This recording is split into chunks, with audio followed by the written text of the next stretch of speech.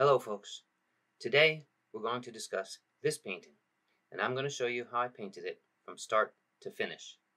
The title of this piece is Moment of Reflection and it's by me, your friendly neighborhood artist, Michael Fratrich. So here's the painting in its frame, but let's take it out of its frame so we can see it better.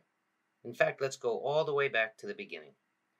Here's how the painting looked on my initial sitting, where you can see I just broadly blocked in the architecture, and I made some color notes just to establish the drawing.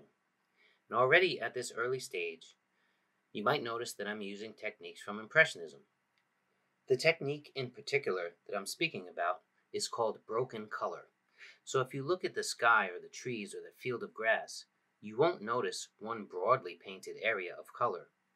You will see countless brushstrokes that all come together to form what it is that I'm painting. And when your eye picks it up, it goes into your brain and tells your brain, that's a sky, these are trees, that's the field of grasses. These are techniques that come from the French Impressionists like Monet and Pissarro, and were picked up by the great American Impressionists, Charles Hassam and Willard Metcalf, and the Group of 10, and so many more. And these were the great American artists who highly influenced me. In fact, I quote their techniques in this painting, and I even quote some of their passages.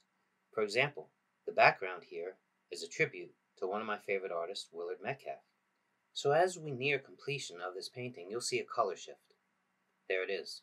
Because toward the end of this painting, I used a professional camera, which picks up colors better. And right here, in the final finished image, you will also see the results of another technique I use called glazing, in which transparent pigments are placed over all of the previous parts of the painting and gives it this luminosity, especially in the windows and the moon and the reflection, all of that which you see here.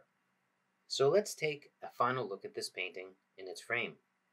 And this is how you will see the painting hanging if you go over to Tilting at Windmills Gallery to see it. If you have any other questions while you're at the gallery, just ask Terry, because she has all the answers. Hope you've enjoyed this video. Until I see you again next time, I'm Michael Fratrich.